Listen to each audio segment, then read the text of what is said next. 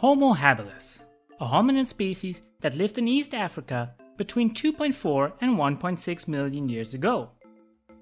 Homo habilis is classified as the first hominin of the Homo species, so the first human-like species. Yet, for decades, there have been debates and disagreements about the taxonomy of the so-called handyman. Some indeed say that it was the first Homo species, whereas others say it's more like an australopithecus. And whereas some researchers group together a set of fossils as one species, others say that Homo habilis fossils belong to several subspecies. But taxonomy aside, the variability in fossil remains shows that our ancestors' bodies and minds were changing. And in this video, we will take a look at some of these changes, and in particular, the brain of Homo habilis. Since we have no fossils of the brain, we have to base our conclusions on cranial volumes and digital endocasts.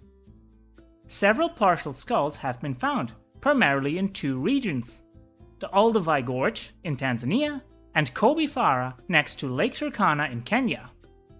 Furthermore, there are some South African cranial remains that could be considered to belong to Homo habilis, but this conclusion is highly contested. Having said that, it is not even clear whether the findings in East Africa can be attributed to the same species, as there is quite some considerable variability in cranial size and shape. Therefore, the terminology Homo habilis sensu lato, which means Homo habilis in a wider sense, has been introduced. And this often includes Homo habilis sensu stricto and Homo Rudolfensis. Now let's take a closer look at two examples. It is agreed by most researchers that the cranium knm-er 1813 is a Homo habilis, most likely a female.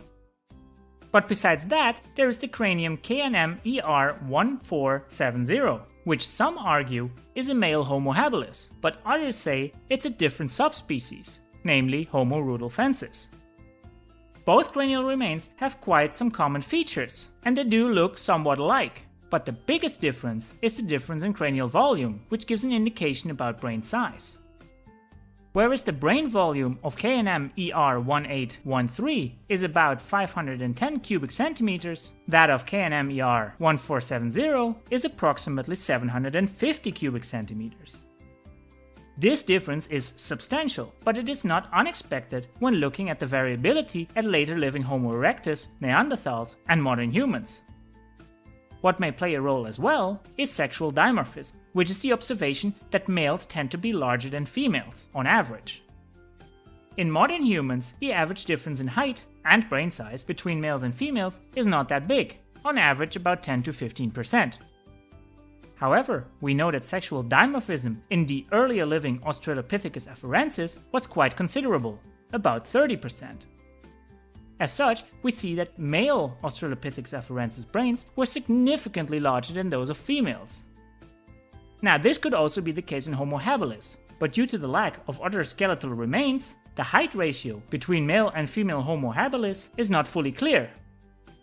As such, this big difference in brain size between ER 1813 and 1470 could be the difference between a male or a female of the same species, or it could indeed be two different subspecies.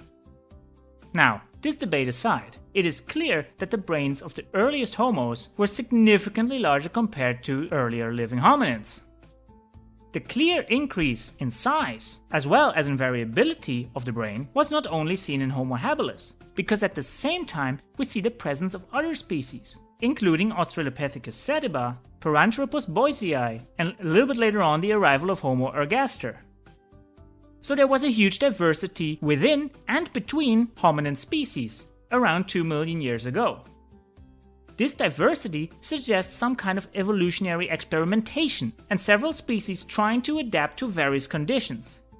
And as so often is the case in evolution, significant changes in species occur when there is a significant change in the environment. Indeed, an analysis by Bobby and colleagues from 2015 showed that environment in East Africa was noticeably more variable than before, with both open grasslands and wooded areas. Also, there may have been an elevation in volcanic activity, suggesting drastic changes in environment within just a few decades. As such, more versatile species would have the advantage. This would explain the presence of multiple hominin species, but also the sudden increase in brain size, as it allows for a single species to be more inventive and creative in adapting to changing environments. With all this variability between and within species, making any conclusions about brain morphology is extremely difficult and there is high uncertainty. Nevertheless, let's look at some general features that have been reported. Overall, we do see a more globular shape of the brain, with the brain positioned a little bit higher compared to the face, rather than behind the face, which is similar to modern humans. Furthermore, some experts have pointed towards increases in frontal and parietal regions, compared to earlier living australopithecines. Now, these conclusions are quite speculative, but to get a better picture, we should take a look at what we know about the behavior of Homo habilis, before looking at the brain. Homo habilis got its nickname, the handyman, because it originally was thought that it was the first species to use and craft stone tools. Ever since, there has been some evidence for tool use by Australopithecus africanus and Australopithecus sediba. But it is still accepted that Homo habilis is the first species to consistently craft stone tools and have them in their day-to-day arsenal. Numerous stone tools have been found in the same region as Homo habilis fossils, and they date back to the same time. These stone tools are referred to as the Oldowan tools. Although these tools seem to be quite simple, to get a stone with a sharp edge, you need to chop off a flake in a quite precise manner. It clearly shows an increase in dexterity and motoric ability of the hands.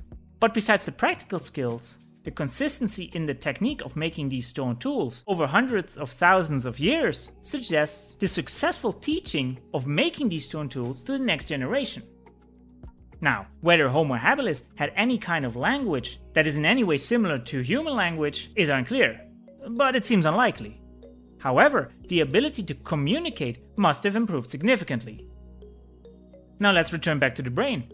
When investigating communication in the human brain, two regions should be looked at. The Broca's area, which is important for language production, and the Wernicke's area, which is important for language comprehension. Now, do we see any changes to these regions in Homo habilis? Philip Tobias investigated the Homo habilis crania of the Olduvai Gorge. He found a peculiar thickening of the inferior frontal cortex, which corresponds to the Broca's area in modern humans. Furthermore, this region showed clear morphological differences to earlier australopithecines, with differences in sulcal patterns. Also, Tobias reported a widening of the inferior parietal cortex, which is slightly above Wernicke's area. In the 35 years since Tobias's report, these findings have been debated and criticized. There is a too small sample, there is a lack of objective reference points on the skull, and there is some bias and human interpretation, which means that the results certainly should be viewed with some caution. However, what is interesting is that the observations that Tobias made are also present in several fossil skulls in later living Homo erectus. Altogether, it could suggest that Homo habilis indeed may have had an increased capability of communication with its peers. So, in conclusion, Homo habilis was a species, or, well, may have comprised of multiple subspecies that showed a significant increase in brain size compared to earlier living australopithecines. However, there was considerable differences in brain size, with some Homo habilis brains being only 10% larger than that of Australopithecus afarensis, whereas other Homo habilis brains were about 80% larger than that of Australopithecus afarensis. It is possible that this variability reflects increased versatility towards a changing environment, which may have also led to the birth of crafting stone tools and possibly improved communicative skills.